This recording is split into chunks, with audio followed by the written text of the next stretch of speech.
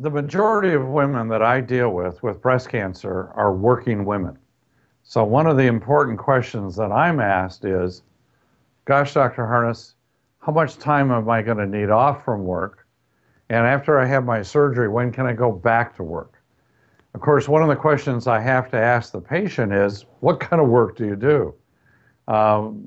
Fortunately, most of my patients are working jobs that they can be at a desk, be at a computer, things of that sort. One of my recent patients is a professional electrician doing construction work at industrial jobs. So the answer then is going to vary for a lot of different factors. A, what kind of work do you do?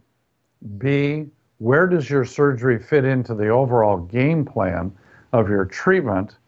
And factors like that. And what other sorts of support do you have? Also, the answer to the question, when can I go back to work, depends on the extent of the surgery that we've done. So a small lumpectomy with a small sentinel node biopsy, patient could easily be back at a computer type job or something of that sort within a week to 10 days. If that same person is doing heavy labor, or many of my patients do a lot of household work or other kinds of things, I may recommend they not go back to work for 4 to 6 weeks.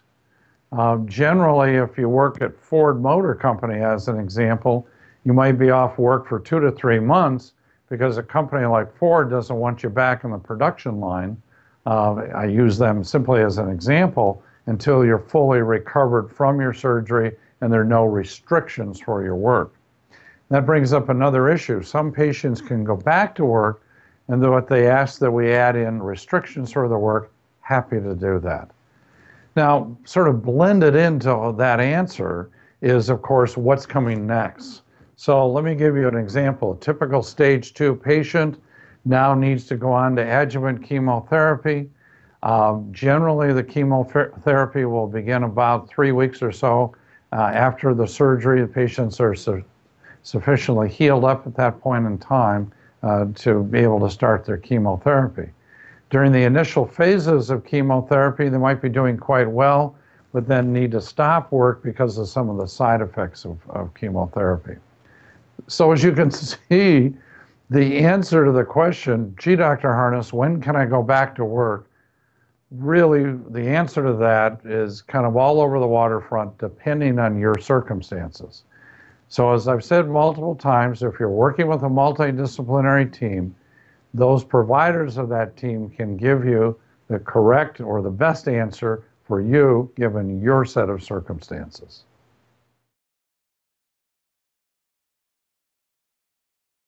Hi, I'm Dr. Jay Harness, and I want to share with you important information that I believe that every newly diagnosed patient with breast cancer needs to know.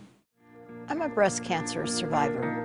I am a breast cancer survivor. I am a breast cancer survivor. And I want every woman to know about personalized breast cancer treatment and the genomic test. A test that helps guide a woman and her doctor to the best treatment options for her. Pass it on.